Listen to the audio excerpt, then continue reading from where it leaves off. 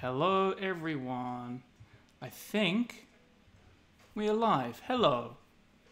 I'm having to watch an ad on my own phone so I can see people's comments. Okay. How's everyone doing? Just mute that. Okay. Can everybody see my iPad screen? How's it going? Hey everyone in the comments. This is working, I think, really well. If I do this, it's going to update. Okay, through the power of technology. So what I'm going to do in the video today is hang out, first and foremost. I've been asked by the company that owns my building to run some sessions like this to try and get people to create some stuff at home. They own buildings across the whole country, so we're just trying to get people to create things at home. A little bit of background about me, if you are new tuning in. My name is Sam. I'm an industrial designer and I work in London. I design products. I sketch products and render products. I currently work at a company called Layer Design. And in my spare time, I do things like this on YouTube where I sketch and I share tips and tricks and anything that I think might be helpful. So that's me. The videos today, I think we are going to look at industrial design sketching and how you might be able to do some in your own home while we're all sheltering in place. So what is design sketching?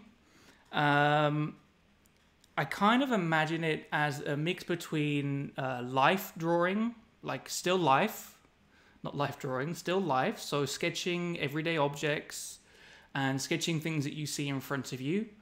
But the difference is the sketches that I do, the products don't necessarily exist yet. So you're trying to do a still life sketch of something that could be in front of you, but it doesn't exist yet. And you're trying to do it as fast as you can so you can get on and sketch more things and show more designs. One of the first things that people in design school tell you to sketch first is a camera. Now the reason is, hey everyone tuning in, I can see your messages. So if you've got any questions, by the way, let me know and I can answer those questions as we go along. So the reason why people recommend sketching cameras is because they're made up of the two most basic forms that an object can have. Those forms are cube shapes and they are cylinder shapes. So if we look at an old sketch, I will be sketching in a minute, but I just want to preface all of this with the theory behind why I'm choosing to sketch a camera. And we can go through and see. So that first off, already you can see that I'm drawing a box, okay? Now it's going to be a simple box just like this. And within that box, we're going to then build the camera up from that using this as a building block. You can see that I'm also starting to, okay, I sketched again.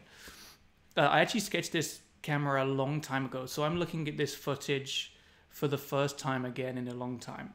The way that I'm using this is on my iPad Pro, using an app called Procreate, but you can sketch using pen and paper or post-it notes or kitchen roll or whatever you have handy. It doesn't have to be on a digital screen like this. You can sketch whatever. So let me know in the comments if you're going to be sketching along with this as well. And we can just go through and see what the way that I built this camera up with this sketch. So from the box, I'm literally just adding in more boxes on top of that. And then we can just let it play through. So the first thing I did was a box. The second thing I had was a cylinder. And those are the two basic shapes that I need. Anything after that is just making the sketch look fancier, adding in some thicker lines and some shading. So what we're going to do today is to sketch a camera like this. And you can sketch along, you can sketch something else. It really doesn't matter as long as you're creating something. I then went through and started to shade it in Procreate. I don't think I ever released this shaded camera because I just didn't like how it turned out, but it's live on YouTube now. We can see at the end it sort of turned out like that. Okay, so let's probably do that on our own now by making a new sketch.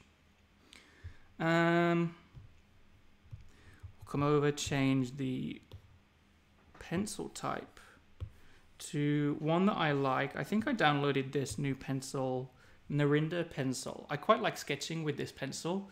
It makes a darker line than some of the other pencils. And a quick shout out to Sketchy Day Spencer for making this pack. I bought his pack of brushes the other day as well. I haven't had a chance to try them all out yet, but I'm on it. Just a quick shout out to those. You should go check out his page at sketchyday.com. Anyway, hey everyone tuning in. Don't forget, if you have any questions about what I'm doing, about what I do for my day job, about what I'm sketching, why I'm sketching, drop them in the comments. Yes, I am a lefty as well. So I don't know if other people have their iPad set up differently, but I think you can change how this section is either on the left or the right hand side. I have it on the right hand side, so I can use my non-sketching hand to start pushing and pulling the buttons over there. Anyway, what I want to start doing is sketching the front of the camera. Actually, what I first want to start doing, because I haven't sketched in a long time, is a warm-up. Now, if you folks follow me on Instagram, you will know that I started my Instagram page to get better at sketching. And as time's gone on, I've sort of stopped sketching as much as I should have. And I've moved more into keyshot and rendering and things like that. So CGI, computer-generated images and graphics like that. I still love sketching, but I don't post it as much. I normally just sketch now on post-it notes and to get ideas across to other designers as fast as possible. So I might be a little rusty at sketching. But yeah, let's try out some warm-ups. The reason why it's best to warm up is because sketching is muscle memory. That's all it is. You have to know the theory and you have to understand perspective and things like that. But after that, it's all muscle memory. And literally, I'm just gonna try and make the lines as straight as possible. Potentially, these lines are already getting straighter compared to what I did here and what I did now. And you can see that this is gonna help me understand where I'm sat, the position that I'm in. It's all gonna change every single time. So to help the muscle memory out, you can just kind of recalibrate when you start to warm up. So I'm just gonna clear this layer. And then we can start to sketch the front of the camera so we can understand where those shapes are going to go. So I think that the camera is going to be this sort of box shape, like this. And in Procreate, it's really good because I can draw a line, and then if I hold where that line was, it turns into a straight line. And if I press with my other hand, it then snaps to 15-degree increments. So that's going to be really helpful for drawing these boxes like this. Again, if you're sketching with paper and pen, those early warm-ups are going to be really helpful to try and get you to, draw straight lines and make sure that they're parallel with each other. Let's undo that a little bit. So with the camera here like this, I think we're going to divide it here. Like this, round off the corners, maybe just a little bit. And I think there's going to be a button up here. And the lens, the main point. Again, I can draw roughly a circle and pop it into place like that. Okay, I think there are some questions coming through. Let me have a look here. Do you think the iPad Pro is a must-have for a design student? Absolutely not. 100% no. The only reason why I'm sketching today on an iPad is so that you can see the screen capture. I do personally prefer to use an iPad when I sketch. That's just me. But the tools that you use as a designer is basically a pencil, a pen, and paper. And then you can sketch anything with those things. So you do not need an iPad at all.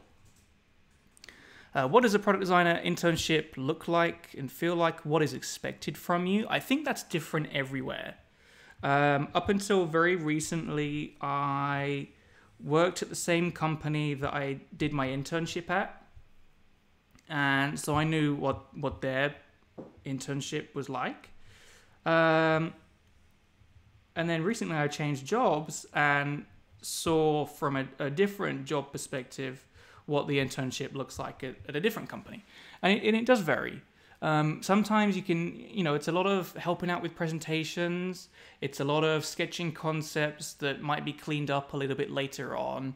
It's a lot of the time helping with the way that the studio runs. So setting up for photo shoots, it's a lot like that. It shouldn't be, and it should never be, like making tea and coffee for everyone, or like collecting the mail, and that's your only responsibility. Luckily, I've been in companies where that hasn't been the case. My first internship at Paul Coxhead Studio, I was very heavily involved in the design process and the manufacturing process of the art that Paul Coxhead Studio does. At Precipice Design, it's a more consultancy and agency side of things. So, I was helping out with presentations and sketching and things like that. And it was all hands on deck, like the senior designers would also be doing the presentations, and I would be doing the presentations. But there was obviously a skill difference. And the job of an intern at the end of the day is to learn as much as possible. Like, you are there for your own benefit. So just make sure that you're learning as much throughout that whole time. I haven't really been sketching a lot while I've been answering these, so maybe I need to hurry up a little bit.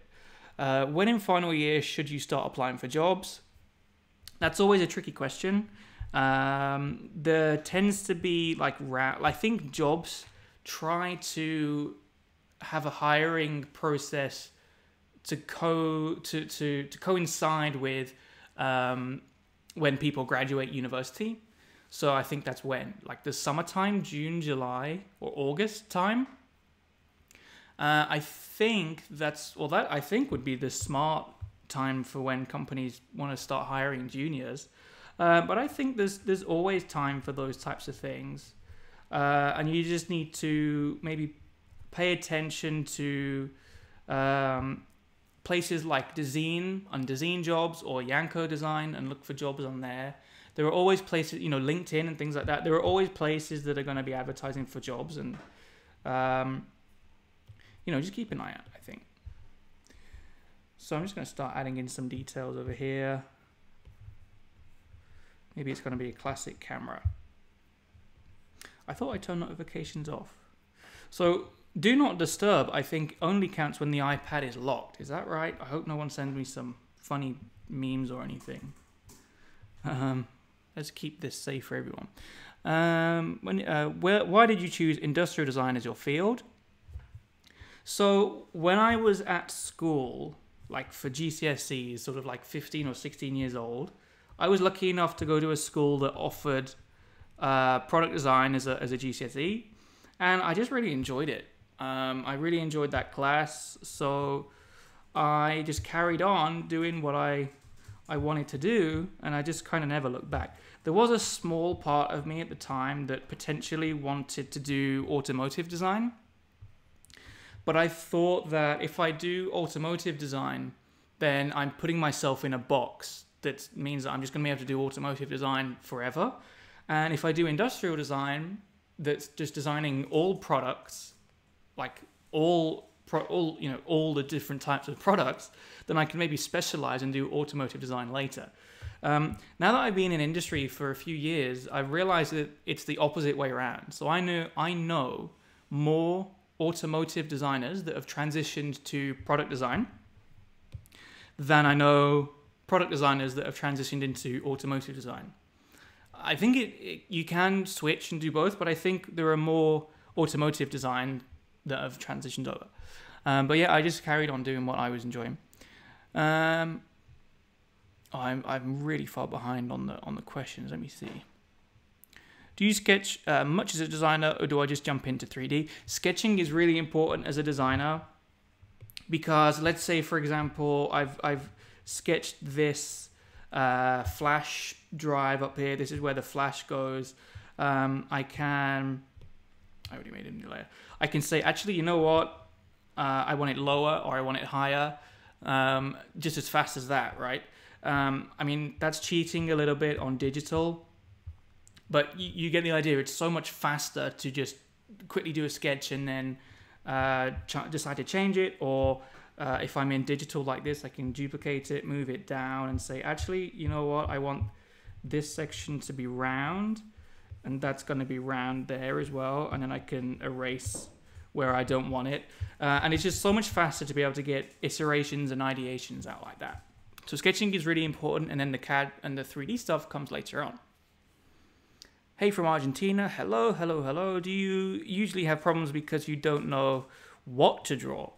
I think as a product designer, there's never any issue to think about what to draw, because, you know, I draw products for a living, and there's always products around, and I enjoy famous designs, so there's always something out there to draw. You just got to start drawing. I mean, I'm struggling at the moment to answer questions and draw at the same time, but that's a different skill, you know, presenting YouTube. But yeah, there should never be an issue of like, oh, what do I draw? Just because like a good designer gets excited about every type of product there is. So yeah, just sketch what you see, sketch what you want to improve. It can be a rough sketch like this. Let's see, the place for a hand, maybe there. Have you used any other drawing tablets like a Wacom or a Cintiq? I have used a Cintiq at university, and the program that I used on the Cintiq was Autodesk Sketchbook Pro. With this camera, I think I'm going to get a bit crazy. What if it's like, what if it's 3 lenses in one, like the iPhone is? You know, microphone there, maybe? What if? I don't know. What if the whole point of the camera is now the sensor size, and you can have these 3 focal lengths on a camera, just like you do on a phone? But the issue with the phone is the sensor size is so small. So what if in this camera, let's do a side-on view. What if in this camera we've got the let's see, we've got like the 3 different lenses, and that they get focused on one huge sensor. I don't know. What if? That's the benefit of being a designer. You can ask these crazy questions. What's interesting is that in my time as working at a consultancy, I've worked with people that have been in the industry for a long time, and who retrospectively can say like, oh yeah, we were working with this mobile phone company in 2003, and the insights as a design agency told us that people might like cameras on their phones in the future. And you hear all these stories of like, oh man, you know, this is change, that we have the power to change the way that industry is, like the photography industry, because of the insights that the creatives had on the market, and realized that, you know, what if phones had cameras in 2003, or, you know, whenever this was? That's a crazy notion. So what I'm doing at the moment actually is I'm just drawing some thumbnails. Normally you can try and do like 10 thumbnails in 5 minutes. I've been streaming this for 20 minutes and I've done 2 because I've been answering questions as well. So the point of a thumbnail is to just try and get an idea of like the overall architecture of the thing that you're drawing. And then later on we can start to do like box it and then go, okay, that was an awful box because it was just for illustration purposes. Well, I'm going to clean that up because that was absolutely awful. Let's say like, okay, so I've drawn this over here, so I know that that's going to go about there. This is probably going to go about there, like that. And, you know, there's going to be a box on top. Maybe it leans back a little bit. And it's a lot easier to translate things into 3D if you've already sketched them out in a thumbnail format. So let's erase all of that because that was an awful sketch. I don't want people to remember me for that. What is next on the... so have you ever tried drawing on Cintiq or Wacom? Yes. How did I start talking about phones after that question? How has it been working at Leia? It's been interesting. Changing jobs about a month before like shelter in place kicked off, or 2 months before it's been weird, very strange.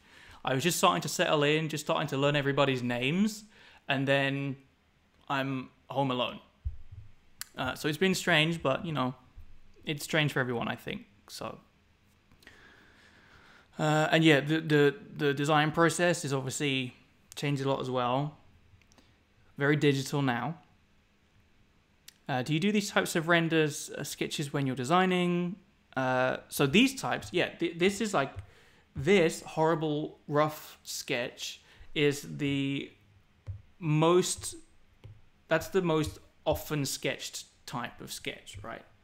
This type, if I come out of here, and this is something that I sketched for Procreate when they released one of their new tools.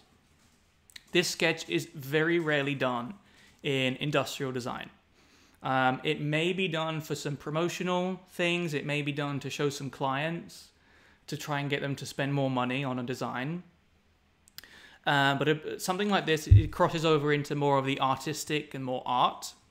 And that's like the still life that I was talking about. Whereas something like this is like, I can show this to a designer and they're going to understand straight away the type of design that I'm thinking of. So we try and get as much of these done before we spend 5 hours. I think this was 5 hours. It was a paid commission. I think actually we can go to Canvas information, statistics. 7 hours. I mean, I don't think it was 7 hours because I open up the file every now and again and I talk about it just like I'm doing now. So I think it was between 5 and 6 hours that I spent on this thing 2 or 3 years ago now. So yeah, we don't do that in design a lot. It's more like this. Oh yeah, the Leia watercolor renders. I think they've gone through that in a story on their Instagram page before, but they're real watercolors. Like they are like real scanned in watercolor, so yeah, it's really cool to see them be done, because I've been a fan of that style as well, and to see the person that does it actually doing it, then yeah, it's really cool. Do you ever see yourself working for a company that is not in England? Potentially. I could, but the longer that I stay in England, I mean, I've never traveled further away. Like, I was born in England, I grew up here. A lot of my friends are from overseas, and the respect that I have for them is so high that they are able to make a new life in a new country. It's amazing, but the longer that I'm here, the more that it's like I've settled here. Obviously, my girlfriend lives here, has a job here. And the more that time goes on, like the more it'd be harder to move that. But yeah, there's no reason why I wouldn't if the right job came up. Yeah, why not? Where do you recommend looking for internships and placements? So there's like websites like Dezeen, Yanko Design, Lemonoosh. I hope you're writing these down. Maybe I should do an actual, like a dedicated YouTube video on this. LinkedIn Jobs, obviously. Yeah, there's like anywhere, if you type in like any design news website and then type in like /jobs, they've probably got a design page on there for design jobs. So yeah, just try and find as many as you can. But if you use muscle memory when you sketch, would your shapes and ideas come out predictable and the same? So the go-to shape, and how do you escape this? So the idea of like I mean, when I say muscle memory, it's like, you need to remember how to draw an ellipse. Does that mean that all of your designs will become an ellipse? These are terrible ellipses as well. It's been a long time since I've sketched. Does that mean that all your designs will turn out as an ellipse? No, but it means that if you decide to draw something that's going to have, like, let's say we've got what am I trying to draw here? Let's say we've got like a box, right? And I want the edge to have a fillet, then you'll be able to like round it all off is what I'm trying to say, and keep everything in perspective. And again, another terrible example, but like being able to draw part of an ellipse means that you can draw more complex things with that after. So it's just knowing those building blocks. It's sometimes okay to have at least a vague idea of what the solution to design brief is going to be, even before starting the research process. So the ideal way of doing it is to not know what the design is going to be. And then as you research and as you ideate and as you iterate and as you move on with the solutions, the solution will reveal itself, because that becomes the best solution. But that really depends on the brief. Some briefs come in and it's like, we have a very specific design problem. We know how to do it and we want you to like fix it. Just do that. And it's like, okay, no research involved at all with that, for example. So it depends on the brief, but the best way is to not know what the solution is going to be. As a designer, would you say it's important to have, knowledge and branding? So I worked at agencies that specialize in strategy, design, and that crosses into branding and graphics and things like that. So yeah, it's really important, and it really depends on what type of design job you want to go for. There's obviously like design consultancy, like I do, which is a lot of, a little bit of a lot of things, or you could go in-house, and you wake up every day, and if you work for a microphone company, I'm just looking what's around. If you work for a microphone company in-house, then you wake up and you go, what am I designing today? It's another microphone. But you can get more detail, in more depth. So it just depends on what you want to do. Do you want to see everything on a surface level and do lots of little things? But that's not to say that at a consultancy we don't take things to market. And I'm not allowed to become a representative of whatever company that I work for. This is just my experience. Like sometimes we design something as a notional design, and we give that to the client's in-house team and they run with it and do their own thing with it. Sometimes we take things to market and we engineer it ourselves. Like it really depends on the brief. Animal Crossing. I've seen people play it, but I don't have a Nintendo. It's really hard to get hold of a Nintendo. How much does a designer get paid? I actually did a video on that. I did a video and I was really honest about my pay, and it's on my YouTube if you want to go and check it out. I would recommend checking out pages like LinkedIn Salary. I think that's the official name of the that was a pretty good circle. So LinkedIn Salary, but when you check out pages like that, don't forget that only the people that earn more money and want to start bragging about it will tend to fill those slots on the website, right? So if I'm earning less money than I know a lot of people are, I'm not going to go in and enter my details into LinkedIn because, I don't want to think about it. But if I'm earning a lot more money than I know everyone else is, then I can go, I'm going to type it into LinkedIn and say how much I earn. So take all of that with a pinch of salt. It so much depends on the company you work for. It so much depends on the city that the company's in. There's a big debate because, like, let's say that there's a company based in San Francisco, which is very expensive, or London, which is very expensive to live in, but they have external offices in rural places or cities that aren't as expensive to live in. The whole dilemma is, should a designer that does the same thing in San Francisco be paid the same as the designer that lives in the rural place, when they both do the same job, but their cost of living is different? So, you know, like, it's always on Twitter, like, do you have a rolling wage based on how much the cost of living is, or do you have a flat wage and say, you know, this is how much you earn, you can work remote, so you can live wherever you want? Like, it's a big thing. So it's tricky to get into wages and stuff like that, just because it's so different at any company that you work at. Advice for graduates working in industry. It's a weird time at the moment, I'm sure. That was a less good circle.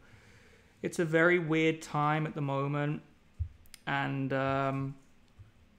just do your best with presenting your own work. If you want to carry on work on projects, if you want to carry on working on projects after you finish them at universities, and like after the deadline passes, that is 100% okay. Just because the deadline is passed doesn't mean that you can't still work on it. I'm still working on projects that I did at university 4 years ago. So, like, absolutely carry on trying to make it the best that you can. I always find that at university, I had the skills that I needed when I started, when I finished. So when I finished university, I had all the skills I needed to start, you know? So it's just a constant updating of the portfolio. Okay, I think I've been doing thumbnails for enough now. I should have, ideally, as a paid professional industrial designer, if I had half an hour to sketch thumbnails of cameras, just in this view, like front on view or maybe a side on view, there should be 5 pages by now of like maybe 4 or 5, 8 on a page. I've been going so slow because I've been chatting away, but I hope that you guys are maybe sketching along at home as well. Maybe you've sketched a lot more than I have. Yeah, we're just hanging out. This is really informal to have a deadline of like how many sketches. But I think after I've answered a few more questions, I'm going to start doing a 3D sketch and showing you how I might set that up. Attributes needed to work in a design consultancy. You need to be, let me think. That's a big question. And each consultancy is going to be different. So, you know, the best way to apply for a job is to look at their website, understand them as a company, tailor your portfolio to the specific job that you want to go to, a specific company that you want to go to. But you need to be able to do a fair bit of everything. Try and be as nimble as possible. So like sketching, rendering, photography, graphic design. Like you need to try and be able to do a little bit of everything. That's going to help out a lot. So we talk about being like a T-shaped designer or a V-shaped designer, where like the crossbar at the top is your skills that you're pretty good at, and you can do a whole breadth of things, whereas the bar in the middle is really quite like, that's what you really excel at. So that's quite a good way of looking at it. Whereas a V-shaped designer is obviously you're quite good at quite a few things, and then it tapers off, and you can do a little bit of everything on the sides. But yeah, just try and be excited by the whole design process. Could you explain about how you make the sketch of the Canon camera draw? Because I don't know how to transform a sketch into that product drawing using only Procreate. I can quickly go through it, but let's not forget that this, like, did you mean this one? The sketch of the Canon camera. Is it Canon? Like, let's not forget that this is not a design sketch at all. This is an art piece commissioned by Procreate, and I actually have a video where I go through the time lapse of this. But the main point that I want to draw attention to is that because it was a commissioned piece, and because I was being paid for my time and I needed to get it done as fast as possible, you need to work smarter, not harder, right? So I took a picture of my Canon camera. I laid out everything on a white background, or as white as I could get it. I even propped up some of the lenses. You can see some blue tack here. There's no shame in this. Like, I'm proud that I did this. Some of the perspective wasn't quite right. It didn't line up, so I moved it really crudely by just selecting that piece and moving it up. And, you know, you can see that. So I've always been open that this sketch has been traced, but I took the picture and I have been in charge of this whole piece from start to finish. That's okay. It's okay to trace. It's okay to work smarter. It's okay to, you know, to cut corners, as long as what you get at the end of it is what you want it to. So at the end of that, I got a piece that I was happy with and it looked realistic. At the end of these sketches, it's a very different use case, right? So, but that's okay. So yeah, basically I took the picture, I traced the box shapes, and then I filled in the rest. And then from that, I can build up the color and the shading and stuff like that. Hello, everyone joining in. So what kind of brief doesn't really require research? Maybe entertain me with an example. I got to try and think of examples that aren't real, but are close to being real, because obviously it's all confidential, right? So let me think. Let's say that a client has a range of kitchen utensils and they want you to redesign one of their ranges, right? Or like, you know, I want you to redesign this specific knife or this specific spoon to make it look new, make it look fresh, make it so people want to buy it, but it's just a very pinpoint design problem, right? Whereas some briefs are like, we think we want to be in this sector as a company, research what that might look like and design it, you know, and give us some notional ideas of what or which sector should we be in to capitalize on the trends and the changes that are going on. And when you start looking at that as like a business strategy design, then yeah, you know, you need all the research. Whereas if you want to design a new spoon, you know, you're going to have some ergonomic research, you're going to have some aesthetic research in there maybe, but like, you know, it doesn't need some research projects for a strategic design consultancy, for a business design brief. Some of those research projects can cost £200,000, £300,000, £500,000 just for the research. You're not going to spend that on redesigning a spoon. So, yeah. I've never designed a spoon before, but I had to think of something really quick to change the confidential side of it away. Do you create transparent labels in Keyshot? So you can import things like PNGs as labels, and that's going to be transparent, so that's going to help out a lot. So instead of having a JPEG, which is going to either have a white or a black background or whatever background it is, importing a PNG is going to help with that. So, yeah. Can we talk about how you've got your... Oh, the setup that I've got? I'm still learning this as well. This is all new to me, but basically I'm using a program to stream to YouTube. You can't just click go live on YouTube. You have to use a separate program, which captures my screen and captures my webcam in one go, which is how you're seeing my laptop screen, which is this, and my webcam, which is down here, I think. And if you connect your iPad to your MacBook and open up QuickTime, then you can make a new movie recording, and that's going to look for any input, and you can change the input to the iPad screen, which is exactly what I've got on there. So it's all in one go and all free, which I think is really cool. I think I'm nearly getting to the end of the question, so let's clear it. I want to try and sketch out this for the last 20 minutes or so. I might stay on for a little bit longer, But I just think it's a little bit novel to like try and flip what a camera is and say, okay, we've had cameras with interchangeable lenses and we've had cameras that are like point and shoot. What if we had this? So this might be a zoom lens. This might be, you know, zoom or telephoto or wide. Yeah, I think that's going to be, you know, it doesn't have to be real. It doesn't have to be feasible. It doesn't have to have a point for this. We're just having some fun and thinking about what might be. So yeah, I'm going to answer these last few questions really quick. And then for 20 minutes, let's sketch this in 3-point perspective or in perspective.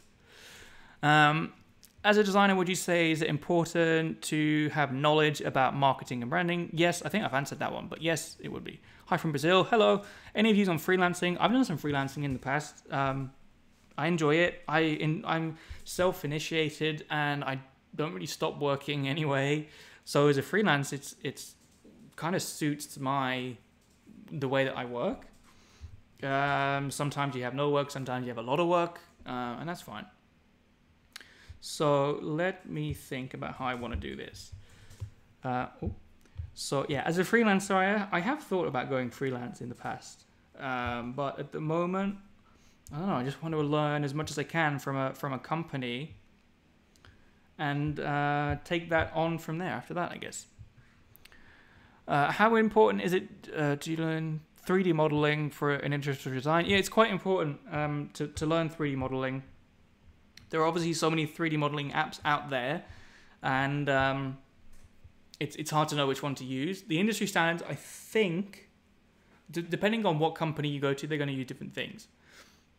The companies that I have worked for use SolidWorks and sometimes Rhino. I personally use Shaper 3D on the iPad and sometimes Fusion 360.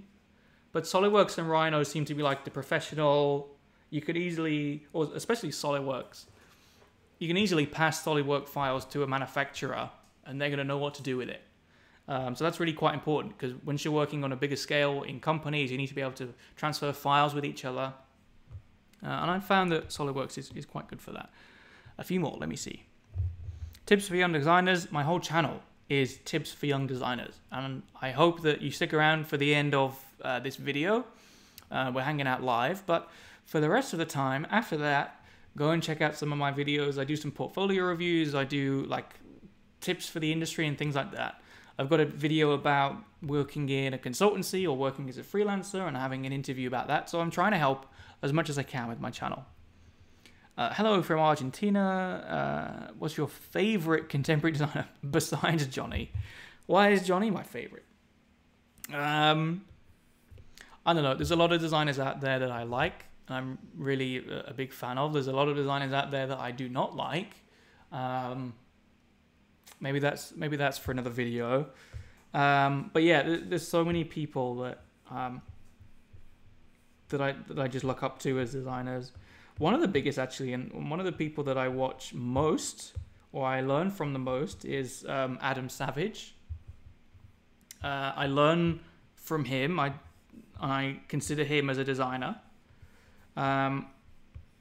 So yeah, like the way that he teaches, like how to make things and how to problem solve and how to overcome problems like that is really inspirational to me. Yeah, I think he's up there for sure. So I'm drawing this box, and there are so many videos out there on perspective, and I always feel a little bit weird to go over perspective in my videos because there's so many out there already that do it and explain it a lot better than I can. But as a quick introduction, this sketch is currently in 3-point perspective, which is the most advanced, or one of the most advanced. So if we were to imagine points on a horizon. Now, normally these lines are like so far apart, it's really difficult to draw them. So you have to imagine that this is a really long piece of paper. All of these lines that are going off this way, I'm gonna have to bend them because the paper is so small. All of these lines meet, like all of the lines going this way, right? Meet on that line, and all of the lines going this way are gonna meet at that line. All of them, right? If they're parallel to each other. There is also a point down here for, if you look at something from the top, it's going to start having a vanishing point to go down below, right? So anything that's going up and down like this is going to, whoa, very subtly meet at the vanishing point at the bottom. Now, the biggest mistake that I see designers do when they're first starting sketching is to really exaggerate that. Like, they will literally draw these points on the page, and that means that you're going to have crazy lines like this, and the perspective is just crazy exaggerated. The trick is to have some perspective, but also imagine that there's almost none there, right? So these lines are almost parallel, and that's almost parallel, but it's just not. It just tapers in just a little bit. If you're drawing a cylinder in perspective, so we want these lenses here, right? In fact, let me like add in the box that we want. So that's why my thumbnail sketch is going to be a little bit more helpful. If we want to draw these cylinders in perspective, the way to draw a cylinder is you have the minor axis and the major axis. I don't think that was quite straight. Major axis. And the ellipse is going to always, it's always going to intersect at these points, right? So we have the major axis is this one, and the minor axis is this one. This is why I don't describe perspective, because I'm not good at it, but we're trying to get through it. This line here is, you can imagine, actually in 3D, let me try and draw this. It's like, you can imagine a line that's going through it, like imagine you've got a CD, for those old enough to remember what they are, and you stick a pencil through it, right? Through the middle. This minor axis line is going to be that pencil. So let's say, for example, it's on this face here, and we want to stick a pencil out and draw the circle around that, right? Well, we can follow these perspective lines. That's probably a little bit exaggerated over there. So we can follow these perspective lines, and it's probably going to be like this, right? A little bit more exaggerated down here. Actually, where am I? I need to refer back to my thumbnail sketch. It's going to be there, and this one is going to be there, all right? Based on that, maybe that's going to be a little bit further in. Based on that, we've got our pencils that are now sticking out of the camera. We can draw a circle. And in Procreate, this helps me to show this, because we can literally see the major and the minor axes and where those lines would meet in Procreate. So that's going to tell us exactly the position that the ellipse needs to be in, right? So we know that it's not going to be like this long, and we know that it's not going to be long like this. We know that it's going to be following like this. The minor axis is going to go along there, and it's going to be roughly that. That is the first time that I have tried to explain perspective in any of my videos. I don't know why I decided to do it live. I hope that helps someone. But if that doesn't make as much sense to you as you would like, don't forget that there are plenty of videos on perspective out there that describe it a lot better than me. That's going to go about there. And there's one over here. Edit. I don't think I've drawn that line in the right place, maybe, but we can try and cheat a little bit.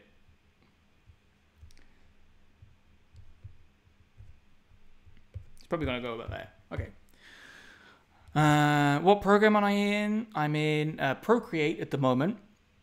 Oh, I'm missing so many questions. I'm sorry. I can't do two things at once. I'm trying to describe perspective while drawing, while answering questions.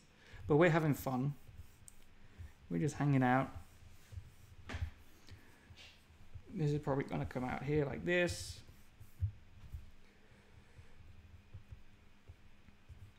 And then this is going to come out here like this. Okay, what I'm trying to do is just rush sketch, which is making it look really bad. But I'm going to answer some more questions now as well.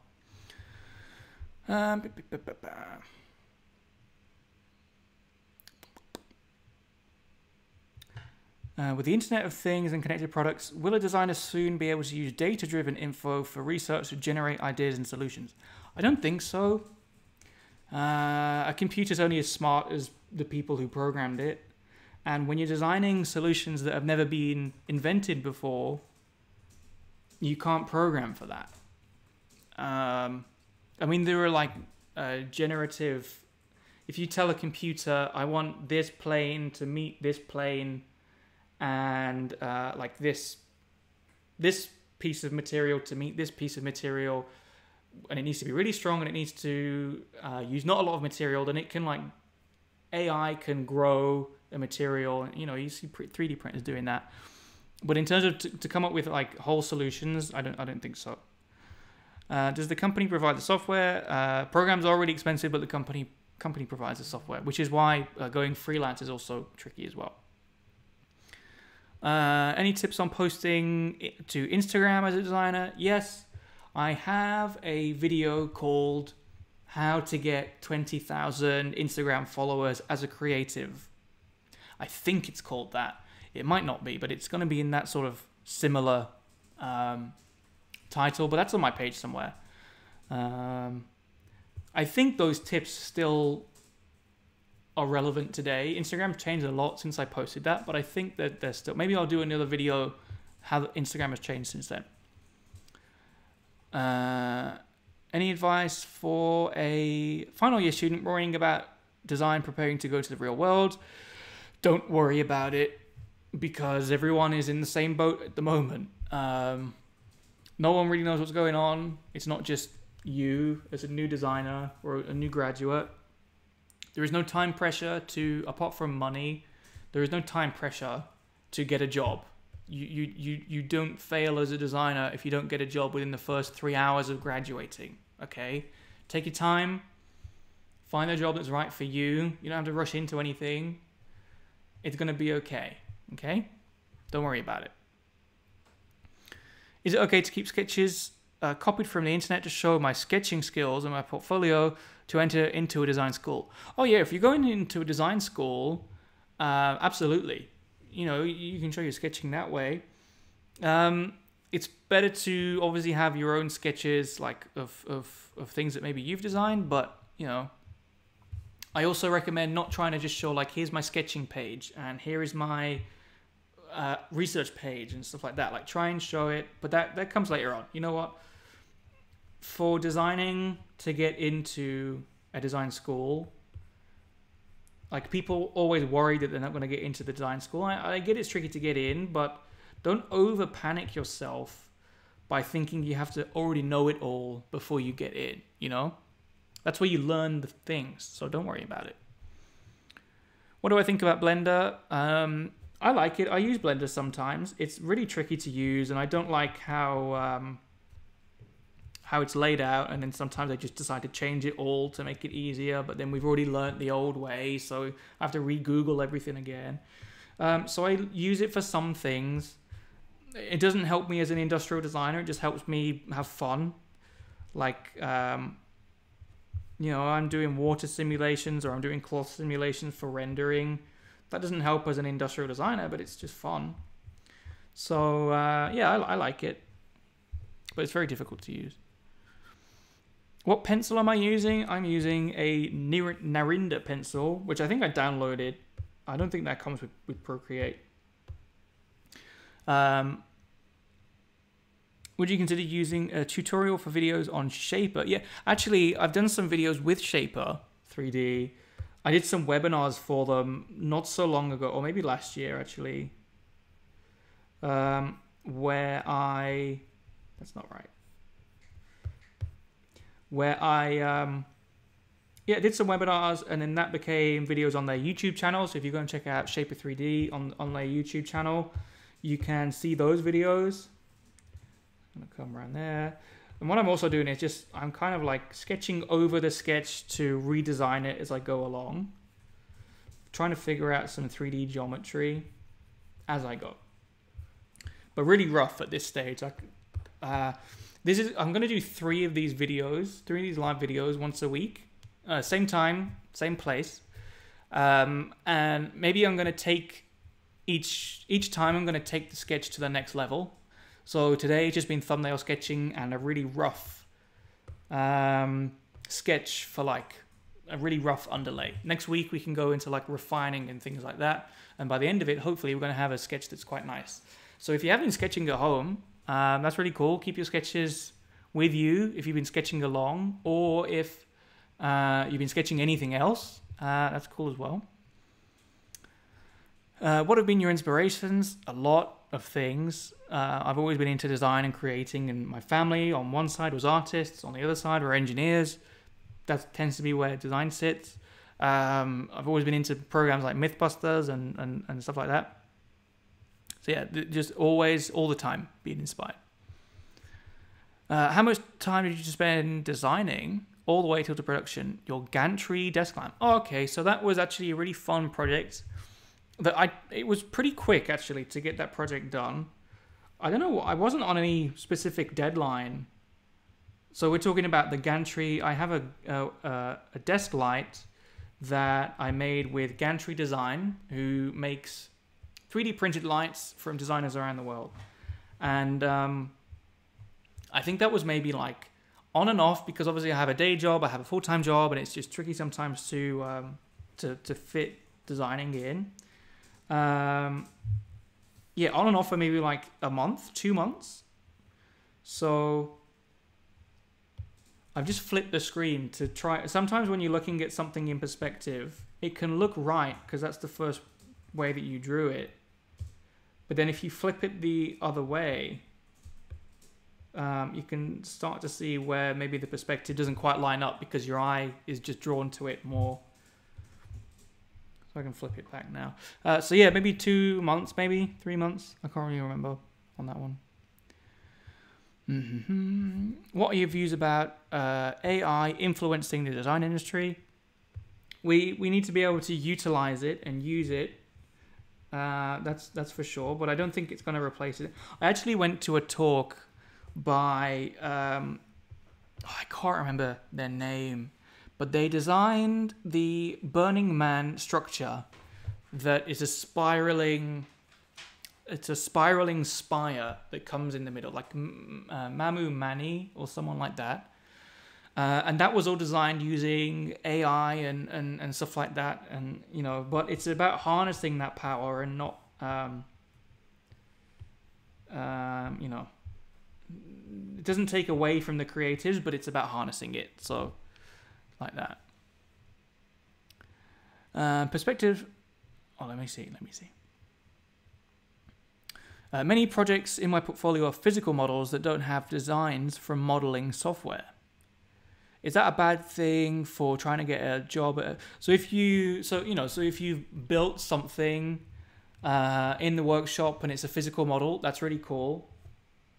The hour that I said I was going to be here for is about to run out, but let's answer, I'm not in a rush, really.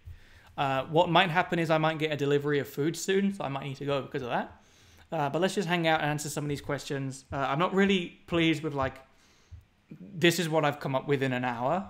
But I'm letting myself off because I've been talking and helping and hanging out as well. So there's no rush on this.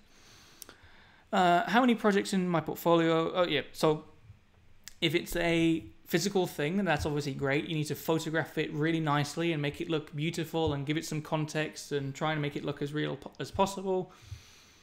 It would be good to show some CAD modeling, but it needs to be more in a way of like that was important to the project. You shouldn't just have a page at the very end tacked on saying, oh, and by the way, I can CAD model. It should be like integrated with the design process. So try and encapsulate that as well. Unless you want to go for more of a model making job that's like, you know, workshop technician or a model making prototyper, then that's cool as well. And maybe, you know, you can go down that route. Perspective circles, yeah, so what I could have done, again, I have not taught perspective before. Each circle that you do, right, you can put it in a box. And if you draw that box in perspective, then it might be easier to draw the circle in it. Yeah, you're right. I have tried to not do that box for a long time, just so that it's quicker to, you know, once you know the perspectives and stuff like that, you can kind of like stop working on the guidelines and the boxes.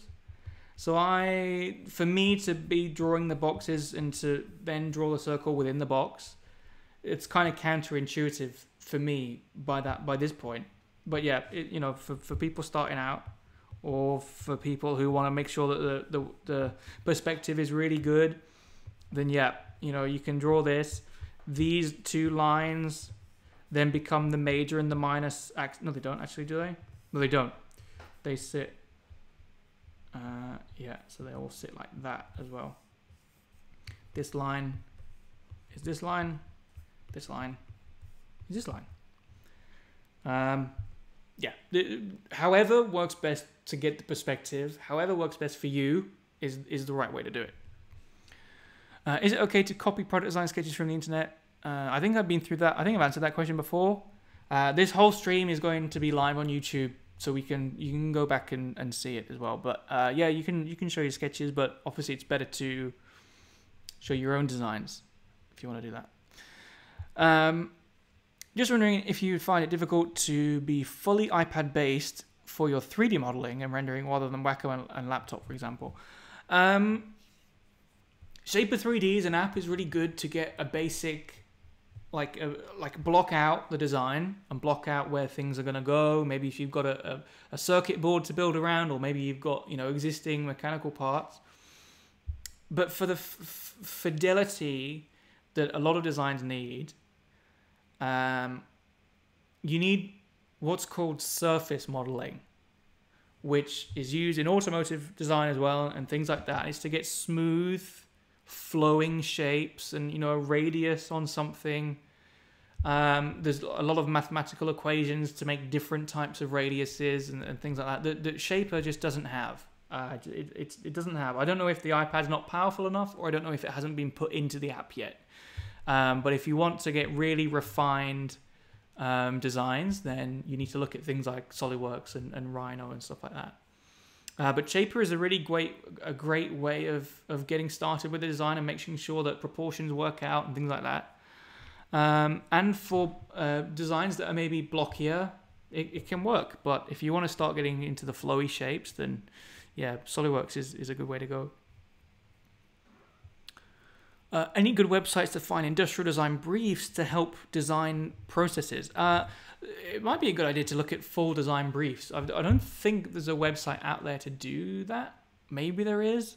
But there are always things on Instagram like the Weekly Design Challenge and the Render Weekly and things like that, which taken on their own as one task, rendering or sketching, doesn't make a full design process. But if you build it out and, you know, you do the rough sketches and you problem solve, and then you take it through and do this type of sketch and then bring that into CAD, and, you know, you can build a whole project out of it. So yeah, that would be a really cool website to build, maybe a brief generator. Do you think young designers rely on digital tools too much? I think young designers, probably me included, but I'm trying not to promote it, idealize digital tools and think that they are the only way to design something, and they think that you need to have them to be a designer. You don't need an iPad to be a designer at all.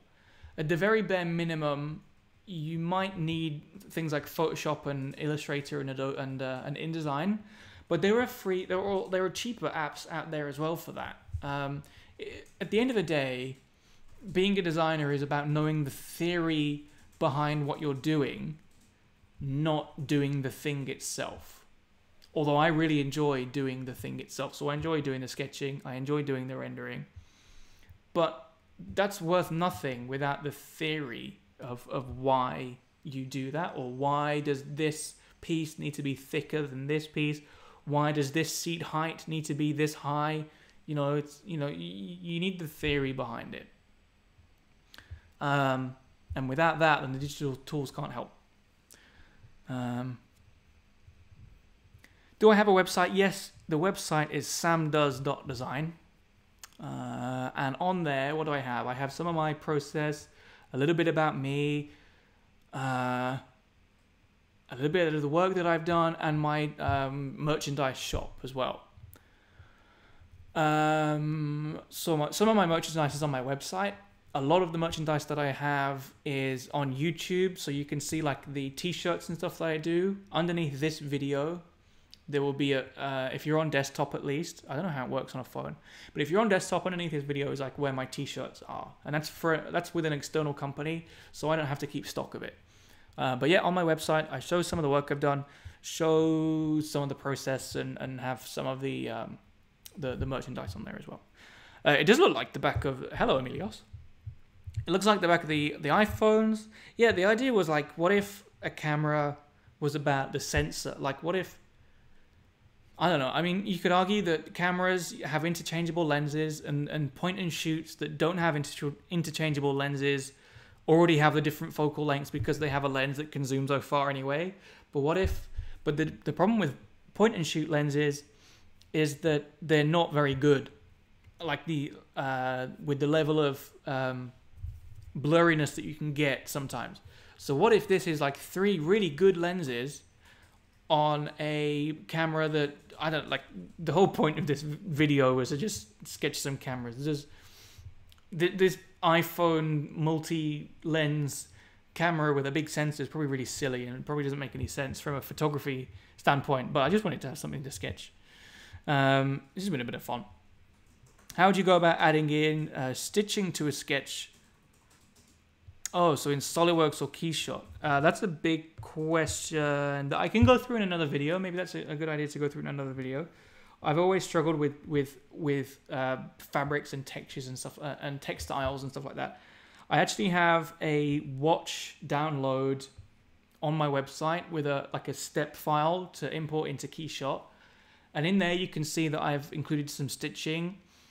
I modeled that maybe 2 years ago now, and if I modeled it again, I'd probably do it in a completely different way. But yeah, maybe that's a different video. Hello from Holland. Hello, thank you very much. What year in university should I start building my portfolio?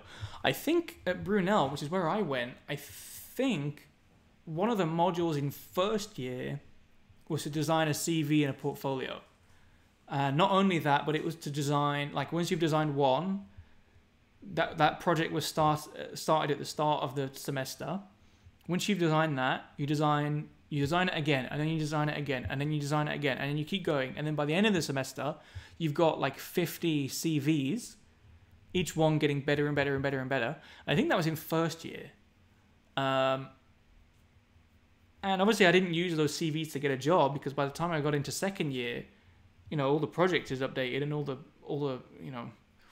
but it was that process of iterating on the portfolio. So start as early as you can, I would recommend. How do I cite pictures from the internet to use on a mood board in your portfolio? That's a tricky question. So honestly, I wouldn't cite them.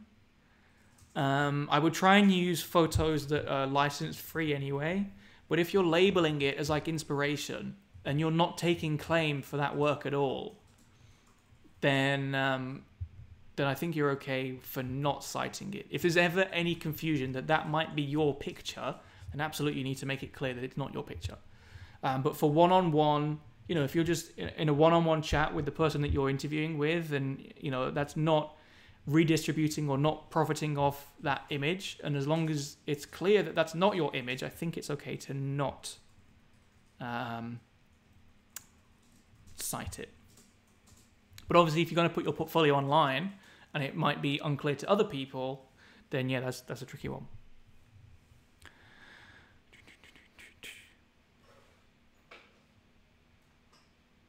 Let me just say, I'm reading, there's a two-part question here. So Blender, working on a glass project, really useful for form generation and basically modeling thanks to its procedural, non-destructive workflow.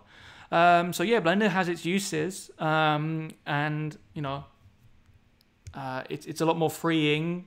You don't have to have so many constraints like SolidWorks. But yeah, designed to poly modeling tools, of course, the precision and the exactly. Non-compatibility for manufacturing. So that's going to be an issue there. I don't know a lot of colleges outside of the UK, so I'm sorry about that. Maybe I should, but it's not something that I've learned a lot about. There is a camera called Light L16, which is 16 cheap camera with 16 cheap camera that works together and compose a mega image. Oh, okay, I'll check that out. One more question. Let me see. Is it beneficial to do masters in industrial design? Personally, I haven't done a master's, and the only time that I think I've seen people do masters is if they want to slightly change the type of job that they want afterwards. So everybody learns differently, right? I would argue that experience is worth more in industry than theoretical knowledge, but I understand that people learn differently, and if you want to do a master's to learn more effectively than getting an experience in a job, then that's cool. Do whatever feels right for you. If you want to go into more of like the business or administration, or more of the managing side or the team side, and that's cool.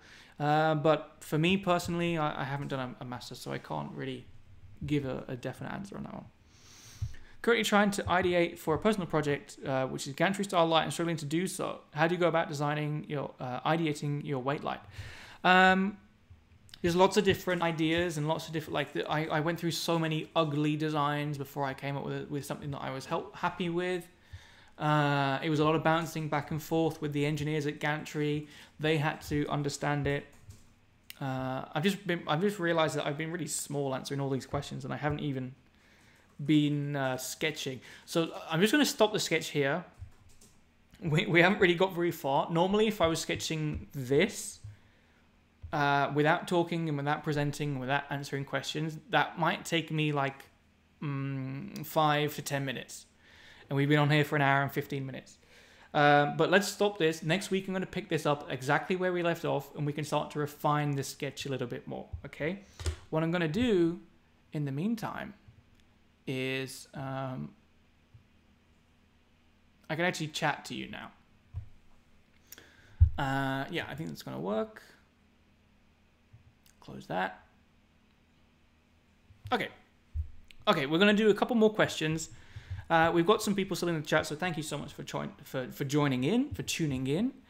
And let's see what questions we've got. Yeah, so with Gantry, I had this idea that I wanted to play with making the base look like it's been deformed by the light.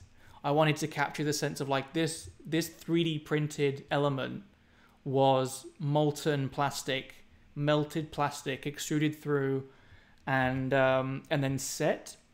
But I wanted to make it look as if it was still squishy, still squashed, in a nice contemporary way.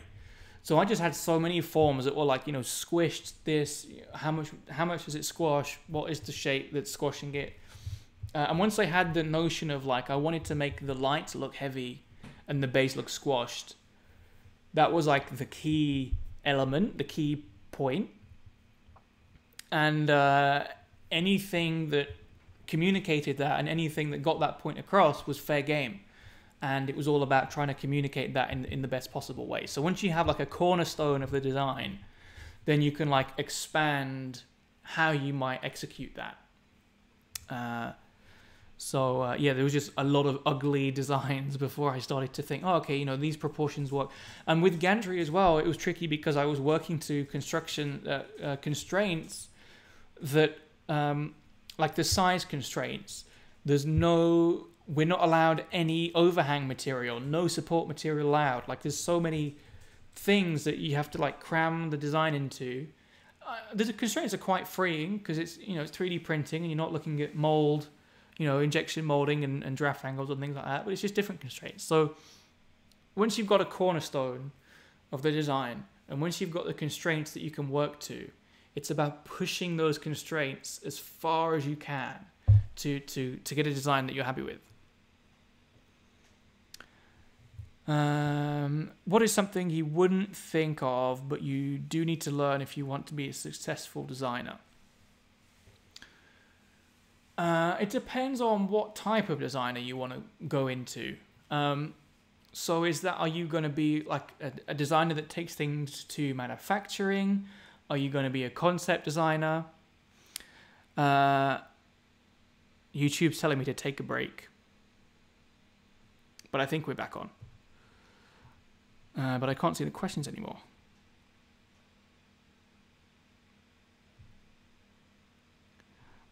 Oh, YouTube, you ruined everything.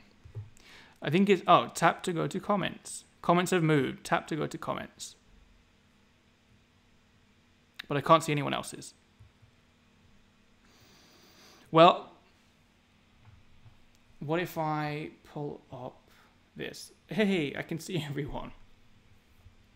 I don't know if I should be showing this screen, but it's the only way that I can see the questions at the moment. Yeah, I deleted them all. What was I talking about?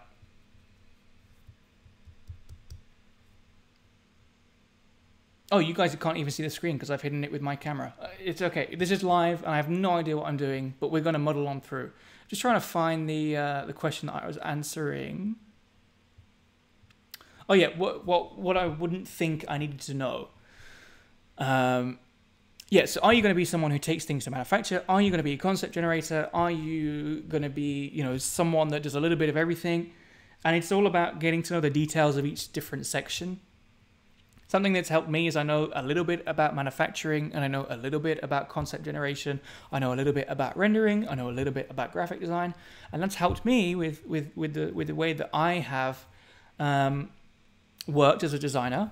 But it depends on what you want to be. So I can't really answer that. But yeah, knowing how to position yourself as a designer that knows what type of thing.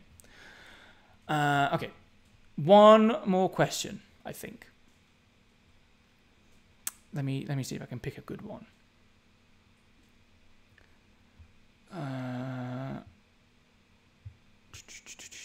Create a Discord server. I struggle with Discord. I'm part of the Minor Details podcast Discord.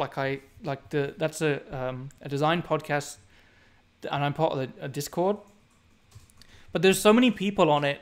Every time I log on to the Discord, there's like 50 conversations that I've missed and like 1,000 threads and I just get so lost and I can never keep up with the conversations.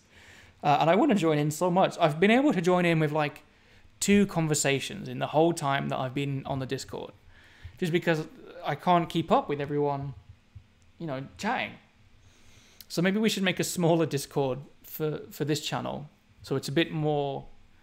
We can like, you know, actually chat, and I don't think it would ever be as big as the Minor Details podcast one. So maybe let me know in the comments right now. Like, do you guys think it would be good to have a Discord and maybe chat a little bit as time goes on? Okay, I think we should probably wrap it up. It's been really fun, but I'm gonna need to go and have dinner at some point. I'm expecting a food delivery any minute now. So yeah, thank you so much for joining in. This video is going to go live on YouTube and be posted once it's like processed and things like that. So we can go through and see the things that I did. So just to recap, I'm going to do 3 of these for 3 weeks because the building that owns my flat has asked me to and try and get people to sketch inside. I think next week, and because I'm new to all this, I don't know really what I'm doing, so I'm just playing it by ear. Next week, I think I'm going to focus more on sketching, less on answering questions. Just so that people can see me sketching, people can sketch along as well. I imagine that if people were sketching along at home, they would have got bored because I'd sketched like 3 things in the whole entire thing. So next week, I'm just going to sketch a little bit more than answer questions.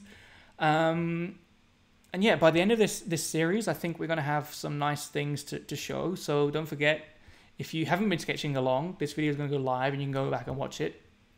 I'm also going to go live this week. I don't know if you folks have seen the previous video that I did with Bantam Frameworks. I designed a bespoke pair of glasses, and in that was loads of screen capturings of like Procreate, Sketchbook, Illustrator, Shaper 3D, all those apps. And this week I have compressed those videos into an hour-long video. In the video that I posted, the recap summary video was 8 minutes, so you know how fast they were sped up. I have compressed those into an hour-long video, and I'm going to go live to just go through that this week at some point. And you can see almost in real time the whole process from start to finish. And yeah, we're going to do that this week. Yeah, it's going to be fun. Don't forget to like and subscribe. And you know, I saw in my analytics that 80% of people that watch my videos don't subscribe to my channel.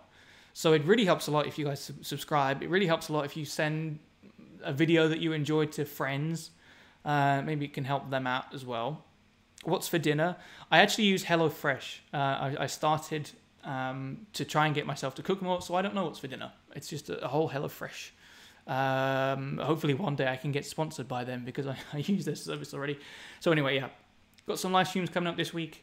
Same time again next week. I'm going to be sketching mostly. Thank you so much for tuning in. It's been really fun. I really enjoy these videos. And yeah, share more videos if you want with friends, because that really helps. So thank you so much, and I will see you all soon. Bye.